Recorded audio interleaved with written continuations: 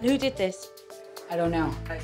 The next afternoon, Mum realised that one of the rules had been broken, but she didn't know which triplet had done it. Okay, who did the black drawing? I did it. Who did the purple one? I did it. Okay, and who put the water on the floor? I was. I know that. So did you do the drawing, though? Did you do that bit? I didn't draw it, and I didn't put a water on the floor. Really?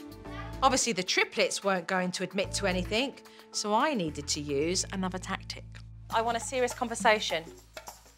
Okay, where do we draw? Do we draw on walls or do we draw on paper? Which is the right thing to do? Paper. Paper's the right thing to do.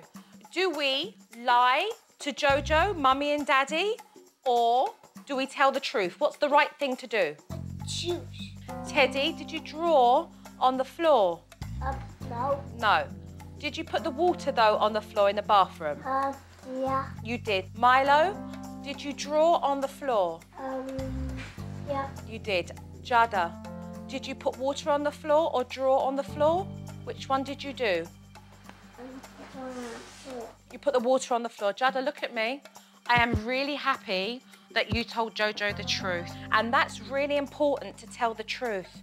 I never get the truth out of the kids. My mouth, like, freaking fell on the floor. I couldn't believe it. But all three of you know that you're not allowed to draw on the floor, that you're not allowed to put water on the floor. That's breaking the rules. We all know the rules, okay? So this is what's going to happen. You all three are going to do time out right now. Do you understand me? Okay, follow me, all three of you in time out. Let's go.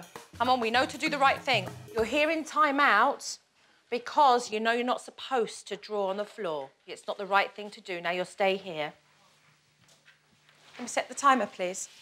Tell me what you just learnt from what you've just watched. Why did they decide in the beginning not to tell me the truth and then to tell me the truth?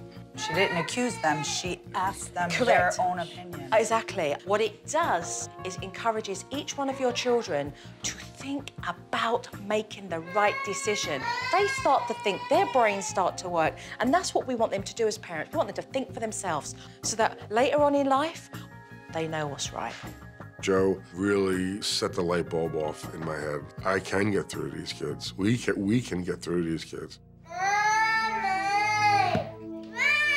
After the kids did their 4 minutes, I showed Mum and Dad how to finish a proper timeout. The reason why you were put on this bench is because you were breaking the rules. I need an apology, please, from all of you for breaking the rules. What do you say?